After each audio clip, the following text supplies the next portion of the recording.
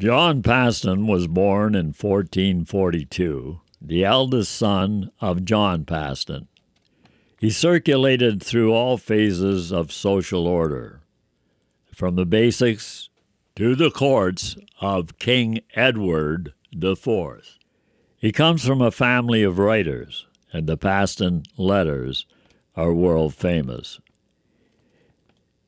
In his early adult years, he lived on Fleet Street in London and the George Inn by Paul's Wharf. He was knighted at the age of 22. Later, he returned to Caister Castle at Norwich, where he began writing his great book. We believe the great book is the title he wanted for the Arthurian manuscript. His library at Caister also contained classical literature to produce Arthur. He had a passion for musical instruments. He had a chest of them. He was athletic. He was theatrical in that he put plays on at Caister Castle. One of his servants played the part of Robin Hood.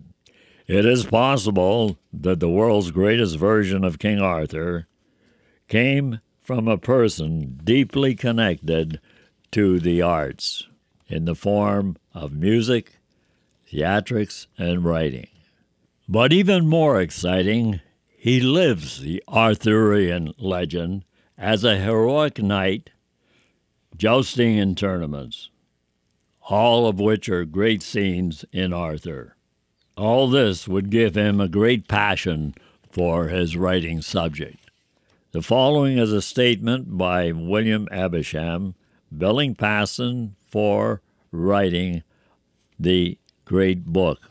We see here that these passages on the coronation and the knights are very identical to the Caxton manuscript.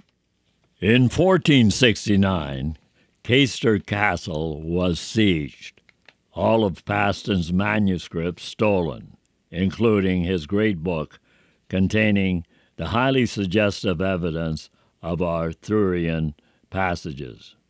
It is highly important to note that this is the same year, 1469, that Caxton receives his Arthurian manuscripts by a non-existing writer. Caxton keeps the manuscript 16 years, publishes it in 1485, 6 years after Sir John's death. If our theories are correct, writer John Paston's classic literary masterpiece is surfacing to become the world's greatest classic of Arthurian literature. The following is a statement by William Evesham, billing Paston for copying writing highly suggestive of Arthurian passages from Paston's great book. Following appeareth parcely, diverse, and sundry, which I, William Evesham, have written for my good and worshipful master, Sir John Paston, and what money I have received, and what is unpaid. Item, as to the great book, first, for writing the coronation and other treatises on knighthood. In that quire which containeth 13 leaves and more, 2 pennies a leaf. Referring on the treatises on knighthood, here we see Graham Turner's painting, John Paston leading an Arthurian life at the Battle of Barnet, helping his brother with a lodged arrow. He wrote his mother 4 days later, stating his brother was well and safe. The letter is now part of the famous Paston letters.